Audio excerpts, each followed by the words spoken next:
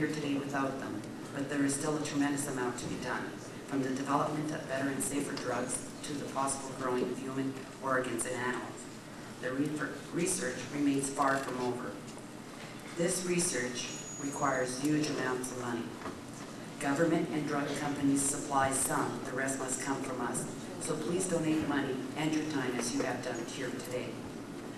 Finally, Kristopher Knowles has a wish to help save every man, woman, and child in need of transplant.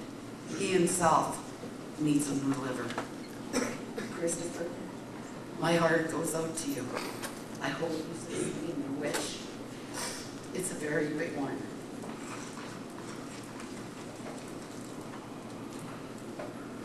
And I will put you in my prayers that God sees fit to grant you the gift of life. So please don't take your organs to heaven. God knows we need him here. I'd like to thank you for this opportunity to speak, and I'd like to have very special thanks to my donor and his or her family, wherever they may be. Thank you.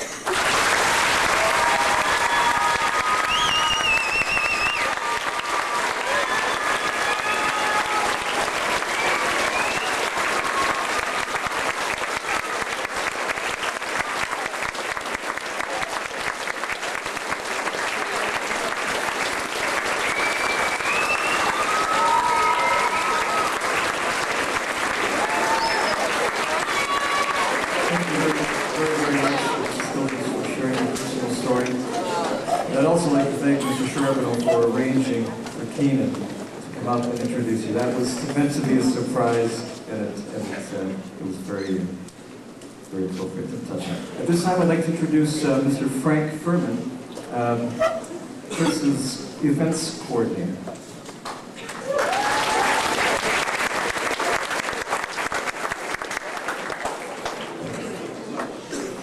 Senior, staff, students. First of all, I want to say I know where you get your enthusiasm from. Your principal, Maurice Charbonneau, happened to have taught my 3 children at Holy Cross. And I'll tell you, he hasn't lost a beat. I want to thank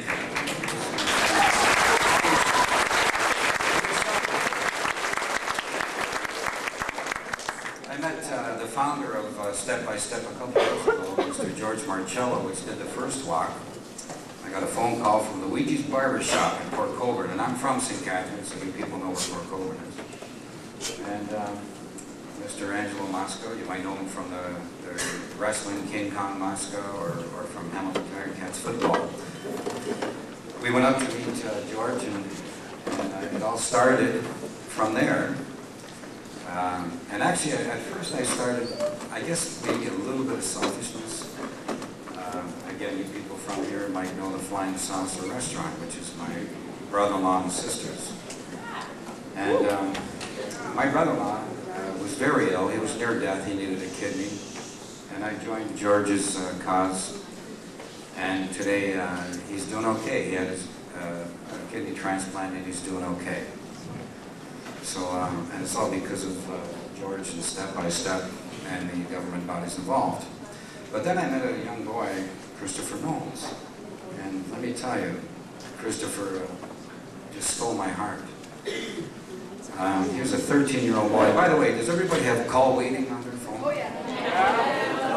You know when you miss that call? Isn't that awful? Yeah. Well, this boy is waiting for the most important call of his life. It's actually life or death, and he's carrying his paper everywhere he goes. And a friend of mine in Tender Wishes in Niagara Falls called me and says, Frank, I heard you were doing something for the boy. And I said, yes. He said, well, we'd like to help. I said, well, what can I say to that boy? He said, well, ask him what he wants. Where does he want to go? Because Tender Wishes apparently send children to Disneyland, Disney World.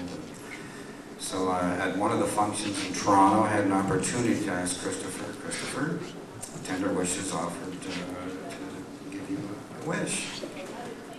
And Kristopher looked right at me and he says,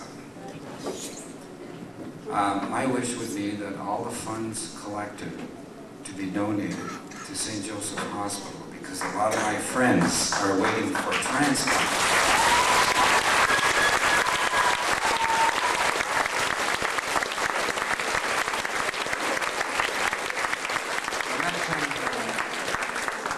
That got to me. It was like somebody put a football, you know, in my stomach. So I got a little more involved, and the more I got involved, the more I appreciated what Step by Step was doing. Kristopher is opening the eyes of many people across Canada and the world. There's a lot of people looking at the website. The enthusiasm you people showed when we turned the corner was unreal. It was like that old DM cheer, you know, the football games I remember coming here.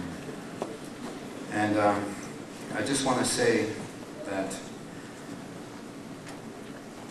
George, the founder of Step by Step, and the crew have been making this trek possible. Basically, from the average person, from students like yourselves offering their milk money.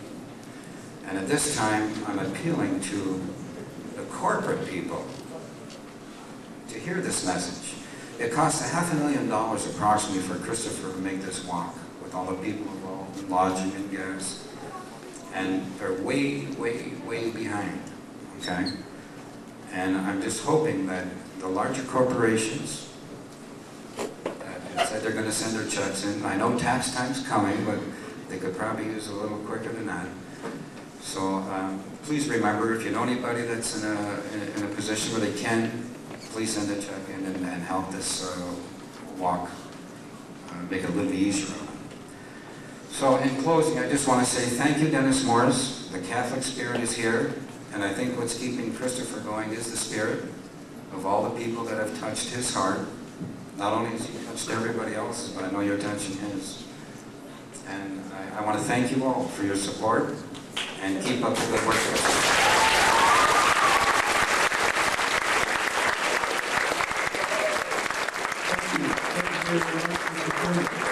At this time, I'd like to call upon Mr. Bob Nesbitt, Director for the Trillium Gift of Life Foundation.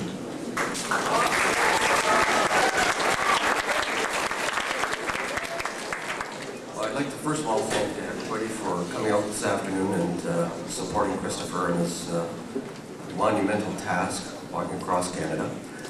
I'm here this afternoon also as a recipient. I received a double lung transplant some 13 plus years ago. So I know what it's like to wait. I know what it's like to carry that pager, and I know how great it is to receive that call.